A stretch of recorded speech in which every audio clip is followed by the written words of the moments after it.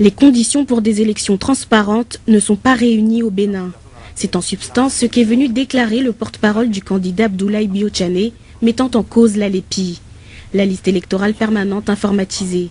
Invité par le centre d'accueil de la presse étrangère à Paris, He ADAMBI a pointé du doigt la condition qui fait défaut à la bonne tenue du scrutin. Une liste qui prendra en compte tous ceux-là qui ont envie d'aller aux élections, tous ceux-là qui ont envie de voter, de désigner leur président ou leur député.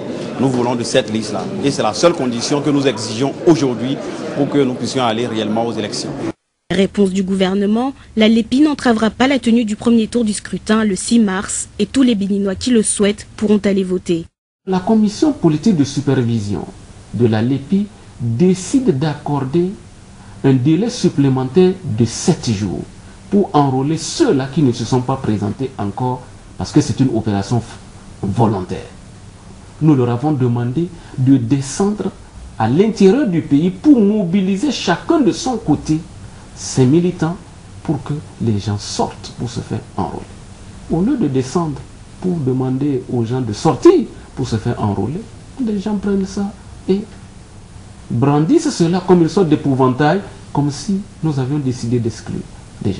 Alors que nous sommes engagés dans l'enrôlement de tous les citoyens recensés, prévus pour être enregistrés et qui existent. Initialement prévu le 27 février, le premier tour de l'élection présidentielle béninoise a été repoussé au 6 mars 2011 pour pallier certaines lacunes.